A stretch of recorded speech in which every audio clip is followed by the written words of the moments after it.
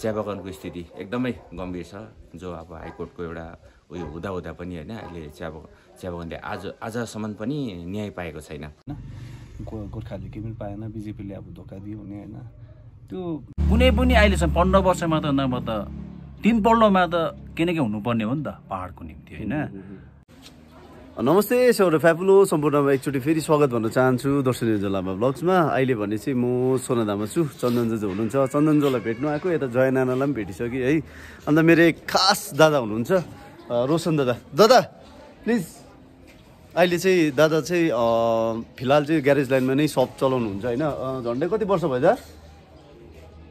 3 वर्ष जस्तो भयो है। अनि दादासँग यही अब भनौँ न यहाँको राजनीतिक महलहरूको विषयमा यसो कुराकानीहरू गर्ने के कसो छ, दादाको यसो विचारहरू बुझ्ने प्रयासहरू गरौँ। किनभनेदेखिलाई एज अ युथ हामीले बुझ्नुपर्छ नि त उहाँहरूको विचार, हामीले नछुटाइराख्नु पऱ्यो। चाहे दादाको सिधै कुरो गर्नु भनेदेखिलाई चाहिँ भारतीय गोर्खा प्रजातान्त्रिक मोर्चाबाट हुनुहुन्छ दादा चाहिँ होइन, बिलङ गर्नुहुन्छ पार्टी। अनि के भन्छ अब बिजेपी होस्, भागुप्रमा जोसुकै होस् होइन त, टिएमसी होस्, गोजामुम होस्, हाम्रो पार्टी जेसुकै होस् न, हामीले के अरे हाम्रो कुरा राख्नु त पायो नि त सबै माझमा होइन। तपाईँको आज यो 24 को इलेक्सनलाई लिएर चाहिँ के कस्तो खालको तपाईँको आफ्नो पार्टीको चाहिँ अब थ्रु नबोलेर चाहिँ तपाईँको आफ्नो विचार चाहिँ के लागिरहेछ? साँच्चै नै बिजेपीले हामीलाई यत्रो साल लट्टाकै हो होइन, यो त सर्वसाधारण सम्पूर्णलाई यो थाहा भएकै कुरो हो, हुनु केही रहिसकेको छैन। तपाईँहरू विकासको एउटा मूल मन्त्र लिएर चाहिँ पार्टीमा हुनुहुन्छ नि त। अन्त के भन्नु चाहनुहुन्छ तपाईँले चाहिँ योपालि इलेक्सनमा 24 को इलेक्सनलाई लिएर? पार्टीकै भनौँ न, पार्टीकै थ्रु तपाईँले बोल्दाखेरि पनि भइहाल्छ। अब भाइले सोधिहाल्नु भयो है, योपालिको लोकसभा चुनाव अब सायद नजिकै आइपुगेको छ है। र योपालिको चुनाव चाहिँ अलिकति डिफ्रेन्ट टाइपको चुनाव हुन्छ मेरो सोचमा चाहिँ है।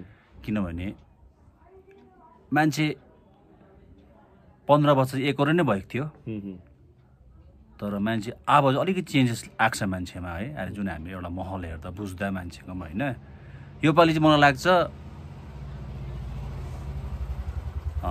बिजेपी जुन सरकार हाम्रो है, केन्द्र सरकारले हाम्रो एउटा यो दार्जिलिङको पहाडको निम्ति चाहिँ उहाँले चाहिँ कुनै कुरो यदि उहाँहरूले एउटा सानी आमाको जस्तो एउटा व्यवहार गरे जस्तो उयो चाहिँ हामीले अहिले हाम्रो पहाडको प्रत्येक नागरिकले बुझिसकेको छ है।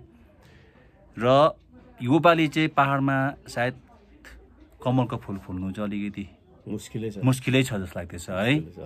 हुन त अरू त्यहाँ बाहेक कुन फुल फुल्छ त्यो त थाहा अहिले भन्न सकिँदैन म, तर जहाँसम्म लाग्दा चाहिँ अब योपालि बिजेपीको चाहिँ एउटा आशा अलिकति कम्ती नै देखेको छ पहाडमा अब चाहिँ है। किनभने 15 वर्ष भनेको कुरो चाहिँ धेरै ठुलो कुरो हो है।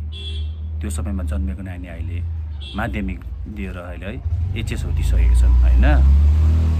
र कुनै पनि अहिलेसम्म 15 वर्षमा त नभए त 3 पल्टमा त के न के हुनुपर्ने हो नि त पहाडको निम्ति होइन। एउटा 17को आन्दोलन यति ठुलो आन्दोलन भयो एउटा कुरो है, यति ठुलो आन्दोलन तिम्रो कति झन्डै 105 दिनको आन्दोलन भयो होइन। यस्तो आन्दोलन त अहिले भन्नु विश्वमा भएको नि छ नि सर, स्ट्राइक जुन पहाडमा भएको थियो त्यो समय त बिजेपी सरकार हाम्रो एमपी एक शब्द बोलेन हो किन भने चाहिँ स्ट्राइक त भयो हाम्रो शहीद पनि भयो स्ट्राइक भयो है। यस्तो डरलाग्दो एउटा आन्दोलनमा पनि है हामी मान्छे भोगभोगी मरिसकेको बेलामा नि एक शब्द बोल्नु सकेन भन्ने के गर्ला र अब त भन्ने एउटा क्या मान्छेलाई त्यस्तो एउटा मलाई मेरो त्यस्तो सोचाइ छ होइन। तर योपालि चाहिँ अब मुस्किल बिजेपी कमल फुल्नु चाहिँ अलिकति साह्रै छ योपालि चाहिँ। र अहिले भनेछु म चाहिँ विवेक दाको सपमा। दादा सपको नाम के पो हो? पिच सपमा है। मैले यो अगाडि पनि हजुरहरूलाई चाहिँ राखेको थिएँ दादाको सपको विषयमा। अनि इलेक्सनको नै अब माहौल गर्मेको छ। एज अ युथ हामी अमन भाइ पनि छ होइन, भालुटारबाट है भाइ, पेट्रोल पम्पबाट चाहिँ भाइ अमन पनि छ, अमन गुरुङ। अनि यहाँ हाम्रो विवेक दा हुनुहुन्छ। हामी युथले पनि अब यो इलेक्सनलाई लिएर चाहिँ के कस्तो खालको सोच राखिरहेछौँ, विचार हामी गरिरहेछौँ होइन भन्ने कुरोहरू चाहिँ साझा गर्दैछु हजुरहरू माझमा। र विवेक दासँग कुरा गरौँ पहिला होइन। विवेक दा चाहिँ आजभन्दा कतिको इलेक्सनमा चाहिँ उसको लागि त सभासदको लागि चाहिँ कन्टेस्ट चाहिँ गर्नुभएको थियो है। अनि यो 24 को इलेक्सन चाहिँ दादाको विचारमा चाहिँ कस्तो रहनेछ, युवाहरूको के भूमिका रहनुपर्ने छ त? अब यो 24 हेर्दा चाहिँ है कस्तो लागिरहेको छ भने अब युवाहरूको भूमिका भन्ने चाहिँ त्यही हो अब होइन फ्रस्ट्रेटेड छ युवा है पहाडमा काम धन्दा छैन है पलायन भइरहेको छ है हामी त एउटा बिजनेस गर्ने मान्छे हो होइन हामी यहाँबाट पनि धेरै चाल पाउँछ मार्केट धेरै नै डाउन छ युवाहरूको है अब पहिला भनेको जस्तै मार्केट छैन है अब सबै क्षेत्रमा नै धेरै नै डाउन भइसकेको छ होइन युवाहरू मोटिभेट छैन है अब यताउता गर्नु खोजिरहेको छ है 100 डेजको पैसा अलिकति पस्यो अलिकति खुसी नै छ खुसी देख्दैछ है युवाहरूलाई तर पनि अब 24 को इलेक्सनमा चाहिँ एकदमै युवाहरूले चाहिँ राम्रो प्रतिनिधि हेरेर है अब मैले पहिला भनेको जस्तै कन्फ्युज नभई है यो स्टेट लेभलको हो है जसले चाहिँ अब स्टेटको गभर्मेन्ट चेन्ज गर्ने यो इलेक्सन हो है यसलाई चाहिँ एकदमै जो भन्छ नि स्थानीय इलेक्सन जस्तो नलिएर एउटा देशलाई राम्रो कसरी हुन्छ है स्टेटलाई हामीले राम्ररी कसरी हुन्छ त्यो हेरेर नै अब भोटिङ गरेर चाहिँ मलाई एकदमै राम्रो लाग्छ है मेरो पनि त्यही छ अब देश कसरी चलाउने है अब गाउँघर त अहिले छोडौँ गाउँघर त अहिले जिटीले चलाइरहेको छ है अनि एउटा क्वेसन चाहिँ म जोड्नु चाहे दादासँग हामीलाई 15 वर्ष बिजेपीले केही दिएन केही गरेन होइन हामीमाथि के अरे एउटा आश्वासन मात्रै दिइराख्यो तर गोर्खाहरूको लागि चाहिँ अब कहिले पनि बिजेपीले चाहिँ केही पनि गर्दिन यतिका साल बित्दाखेरि पनि भन्ने कुराहरू पनि छ नि जनताबाट जनसमूहबाट युवाहरूबाट राजनेताहरूबाट तपाईँले के कस्तो लिनुभएको छ यो कुरोलाई होइन यस्तो हुन्छ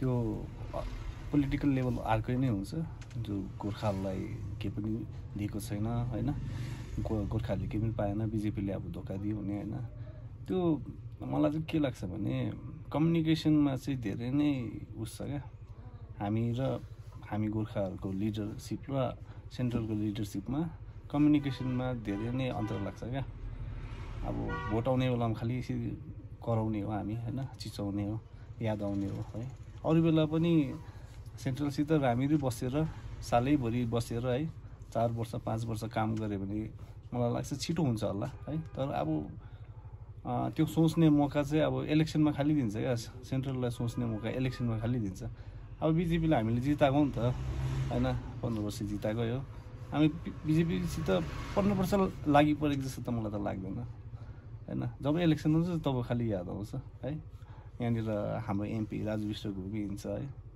उहाँले पनि काम गर्दैछ घुमिहिँड्छ है अब उसलाई त्यो संक्षेपमा हेर्दा हामीले प्रेसर दिएको जस्तो लाग्दैन क्या उसले पनि हावा पिर्दै हिँड्छ है अब जनता पनि हावा पिर्दै हिँड्छ है एकअर्कालाई ढाक्ने कुरो खालि हुन्छ क्या त्यही हो अब सेन्ट्रलसित अब यो छ अब यो पालि के गर्छ जनताले होइन तर एकदम सोचेर गर्नु पर्यो है पावरमा को आउँछ अब अलिकति मूल्याङ्कन त हुन्छ नि त पावरमा को आउँछ भनेर होइन अहिले भनेदेखिलाई चाहिँ मार्गस्टप ग्राम पञ्चायत अफिसमा छु म है मेरो आफ्नो व्यक्तिगत कामले आएको अन्त दादालाई ठक्कै भेटेँ हाम्रो दिपेन्दा एउटा समाजलाई सही बाटोमा दोहोऱ्याउनुको लागि दादाले हरदम आफ्नो प्रयास है राखिराख्नुहुन्छ आफ्नो गाउँ समाजमा अनि म पनि धेरै इन्सपायर हुन्छु दादाबाट धेरै कुरो धेरै नलेजको कुरोहरू म कतिवटा नबुझेको दादालाई नै सोध्ने गर्छु अनि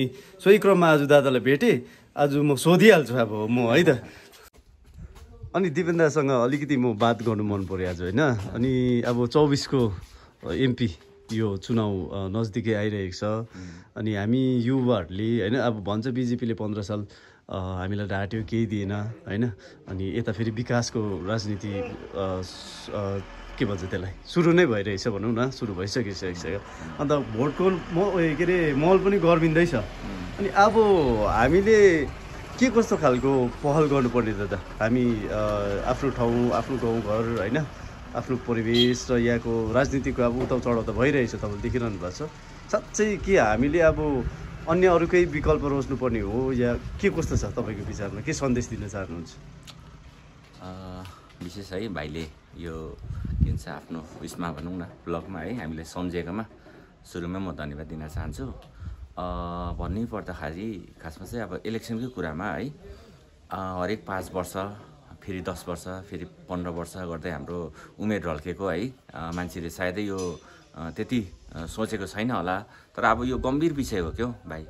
अनि हुनु त अब के भन्छ आफ्नो क्षेत्रीय दल क्षेत्रीय पार्टीहरूले पनि आफ्नो ढङ्गमा गरिरहेछ होइन। केन्द्रीय जति पनि अब हाम्रो भनौँ न अब सांसदज्यूहरू है विधायकज्यूहरू राज्यमा जो हुनुहुन्छ उहाँले पनि आफ्नो गरिरहेछ। तर पनि अब हाम्रो एउटा समग्रमा हेर्दाखेरि चाहिँ दार्जिलिङको स्थितिमा है भन्नुपर्दाखेरि चाहिँ चिया बगानको स्थिति एकदमै गम्भीर छ। जो अब हाइकोर्टको एउटा उयो हुँदा पनि होइन अहिले चिया बगानले आजसम्म पनि न्याय पाएको छैन है। न त हामीले टेकेको भूभाग हाम्रो हो, न त हामीले आफ्नो श्रम अनुसारको हामीले दाम पनि पाइरहेको छौँ। त्यो दुःख लाग्दो कुरा हो अघि। अनि दोस्रो कुरा चाहिँ के छ भन्दाखेरि चाहिँ यो जुन अब बेरोजगारीको कुरा त छँदैछ होइन। शिक्षा व्यवस्थामा पनि अब कतिवटा कुरोहरू है हुन त हाम्रो क्षेत्रीय दलहरूले आफ्नो बलबुतामा है धेरैवटा उस ठाउँहरूमा राम्रो गरिरहेछ। तर पनि अब जुन हाम्रो यो उयो छ नि एडुकेसन सिस्टममा कतिवटा कुराहरू है चेन्ज हुनु जरुरी छ है। कतिवटा भ्याकेन्ट पोस्टहरू छ होइन। शिक्षक नियुक्तिको कुराहरूमा हामीले देख्छौँ होइन। कतिवटा ठाउँमा भ्याकेन्ट छ है। स्टुडेन्टहरूले कतिवटा प्रब्लमहरू फेस गरिरहेको हामीले देख्छौँ। त्यति मात्र होइन फेरि अरू डिपार्टमेन्टहरू पनि छ जसमा चाहिँ है लक्षेप्रै अब के भनौँ न पोस्टहरू खाली छ। अब यो रिक्त स्थानहरूलाई चाहिँ कसले चाहिँ फुलफिल गर्ने होइन। को चाहिँ जिम्मेवारी हो, केन्द्र हो कि राज्य हो होइन। अब यो कुरोहरूमा चाहिँ हामीले बुझ्नु अति नै जरुरी छ। अनि मलाई यस्तै लाग्छ क्या भाइ यो कुरोहरूमा चाहिँ अब। अनि अहिले अब बिजेपी भर्सेस यता हाम्रो स्टेट टिएमसीकै कुरा गरौँ न, पार्टीकै कुरा गरौँ भनेदेखिलाई अनि बिजेपीले हामीलाई धोका दियो भनिन्छ। फेरि कति यस्तो भइरहेछ दादा, हामी चाहिँ अहिले जाने कहाँ, केन्द्रपट्टि जाने या राज्य सरकारपट्टि जाने होइन।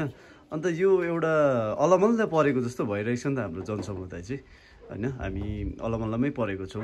अनि यति बेला चाहिँ हामी युवाहरूले अब आउने युवाहरूले या त जति पनि भोटर्सहरू हुनुहुन्छ कस्तो तरिकाले चाहिँ भोट गरेदेखिलाई चाहिँ राम्रो हुन्छ होला हाम्रो कम्युनिटीको लागि, हाम्रो जग्गा ठाउँको लागि चाहिँ।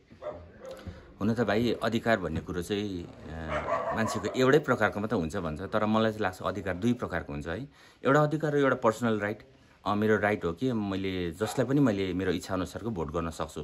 जसले मैले मेरो घर परिवारले वा मैले मेरो सिद्धान्तले मेरो विचारले जसलाई अब एउटा के अरे एउटा एक्सेप्ट गर्छ उसलाई मैले भोट गर्न सक्छु। तर अब समग्रमा है एउटा साझा रूपमा हेर्नु पर्दाखेरि चाहिँ अब कम्युनिटीको लागि हेर्नु हो भने चाहिँ अब हामीले त्यो फेरि अधिकार अर्को बेग्लै छ हाम्रो। त्यो चाहिँ अब समग्रमा सबैको एउटा विचारधारा एउटै पोइन्टमा आएर चाहिँ ठोकिनु पर्यो है। अब यति चाहिँ भन्न चाहन्छु अब नोटा भनेर कतिजना है युवा पिँढीहरूले पनि भनिरहेछ, कतिले भोट बहिष्कार भन्ने कुराहरू पनि गरिरहेछ। तर पनि अब बहिष्कार पनि सल्युसन होइन जस्तो लाग्यो मलाई है। नोटा पनि अब खासै हो भने त एउटा अल्टिमेट सल्युसन चाहिँ होइन होइन। किन भन्दाखेरि चाहिँ हामीले भोट दिनुपर्छ होइन। अब म स्वयं नै एउटा बिएलओ हो र बिएलओको हिसाबले म के भन्छु भने एउटा हामीले आफ्नो भोट कास्ट गर्नु जरुरी छ। किन भन्दाखेरि चाहिँ यसले केही हदसम्म अब एउटा परिवर्तन ठुलो परिवर्तन त नगरौला होइन। तर अब केही हदसम्म पनि एउटा उयो हुन्छ हो। अब हामीले कतिवटा ठाउँमा माग्नुपर्ने कुराहरू है सही ठाउँमा सठिक समयमा हामीले मागेको हुनुपर्छ। अब यस्तो कुरा हुन्छ कि भाइ अब हुनु त अब कतिले भन्छ कि hit the iron when it is red भनेर भन्छ होइन। अब फरेकै बेलामा बोल्नु भन्छ। तर अहिले जस्तै अब अलग राज्यको कुराहरू भयो होइन। यो कतिवटा डिमान्डहरूको कुराहरू भयो। अब जस्तै बोनसको कुरा खालि बोनसकै दशकै अगाडि मात्रै कुराहरू हुने यो कुरोहरूले गर्दाखेरि चाहिँ क्या हामी धेरै पछाडि भइरहेको छौँ क्या अरू जाति र एउटा कम्युनिटीको हिसाबमा हेर्दाखेरि चाहिँ दाजुमा हेर्दा चाहिँ भाइ। र दिपेन्द्रलाई एकदमै धेरै धेरै धन्यवाद भन्न चाहन्छु। समय दिनुभयो र एउटा राम्रो सुझाव राम्रो सल्लाह र आफ्नो विचार राखिदिनु भयो होइन। हामीले साटगाट गर्नुपर्छ भन्ने विषयमा नि दादा म माथिदेखि नै सोध्दै आउँदैछु होइन। अब पनि 2-4 जनालाई चाहिँ यसो राख्ने चाहिँ प्रयास गर्छु ब्लगमा है।